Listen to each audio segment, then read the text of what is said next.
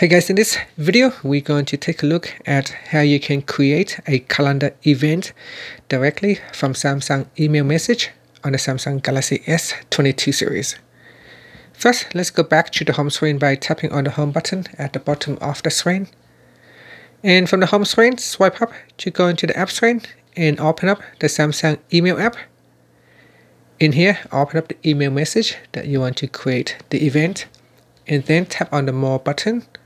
From the pop-up, tap on Create Event. In here, select an app. So I'm going to choose the Samsung Calendar app, and I'm going to choose Always. Now in here, it's a picture attachment. It uses the email message title, and will create the calendar event title in here.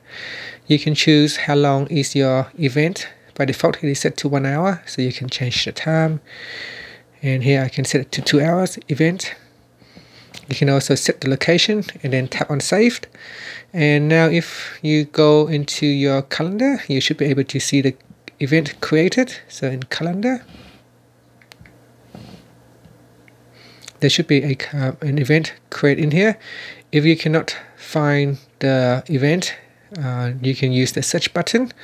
So attachment, so pictures attachment, so 1st of August, and you can open up that event. So 1st of August, so in here you can see that other event that we have just created via the email program. And that's it. Thank you for watching this video. Please subscribe to my channel for more videos.